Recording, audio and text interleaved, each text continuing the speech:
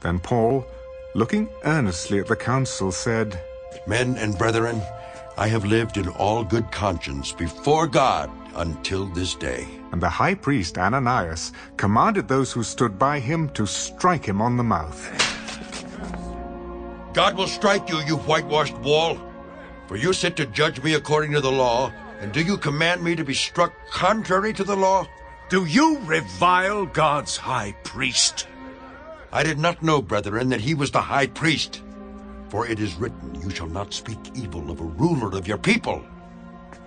But when Paul perceived that one part were Sadducees and the other Pharisees, he cried out in the council, Men and brethren, I am a Pharisee, the son of a Pharisee.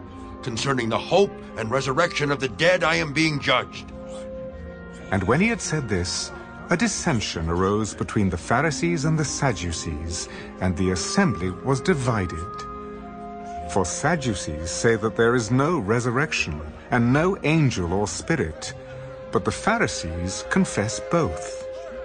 Then there arose a loud outcry, and the scribes of the Pharisees' party arose and protested, We find no evil in this man, but if a spirit or an angel has spoken to him, let us not fight against God.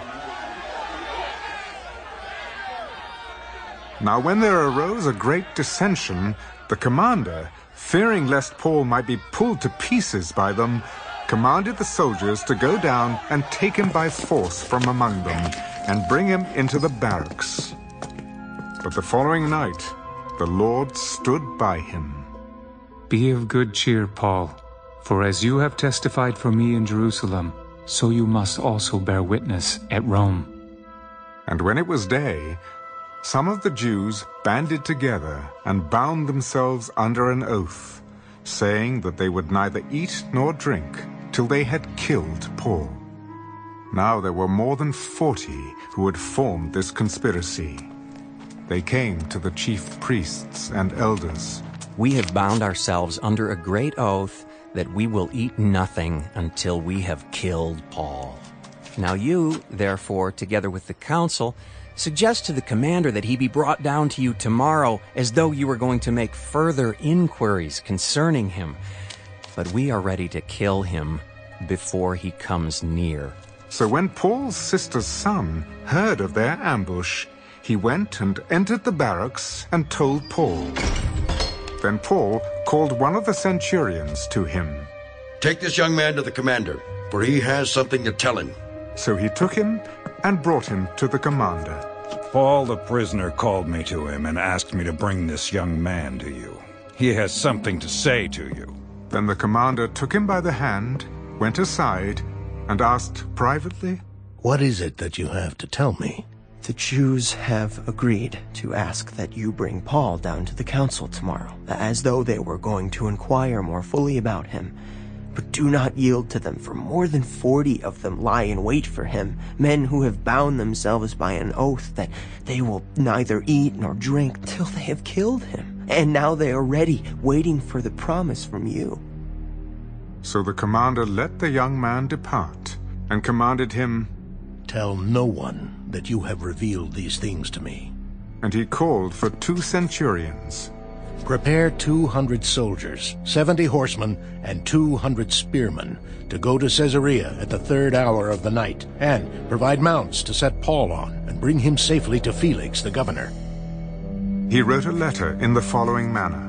Claudius Lysias, to the most excellent governor Felix, greetings. This man was seized by the Jews and was about to be killed by them. Coming with the troops, I rescued him, having learned that he was a Roman. And when I wanted to know the reason they accused him, I brought him before their council. I found out that he was accused concerning questions of their law, but had nothing charged against him deserving of death or chains. And when it was told me that the Jews lay in wait for the man, I sent him immediately to you, and also commanded his accusers to state before you the charges against him. Farewell.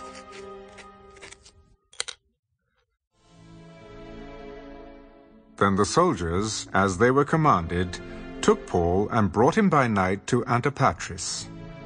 The next day they left the horsemen to go on with him, and returned to the barracks. When they came to Caesarea and had delivered the letter to the governor, they also presented Paul to him. And when the governor had read it, he asked what province he was from. And when he understood that he was from Cilicia, he said, I will hear you when your accusers also have come. And he commanded him to be kept in Herod's praetorium.